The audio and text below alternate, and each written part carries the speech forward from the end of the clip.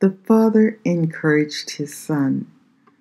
The Heavenly Father claimed the Lord Christ Jesus as his Son with expressed emotions of praise to his Son. The Lord Christ was purposely led by the Holy Spirit for Christ the Lord to interface with the devil, the enemy of our soul. The devil, during confrontation with the Lord Christ, came with intentions to corrupt and take away God's word. The only way the devil can defeat God's purpose is by removing God's power that is in and with his word. The word advises us to know we are pursued by the devil. We are prepared by knowing the power which the Lord God has provided.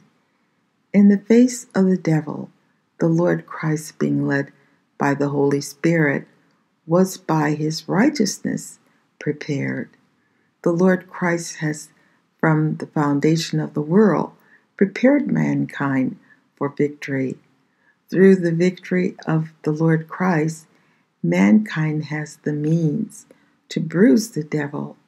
The father of lies has no one of mankind who has had their victory over the abominations of sin without the provisions of Christ the Lord. The confrontation with sin the Lord Christ had is that which enables those in the Lord Christ to have Christ's victory over the devil.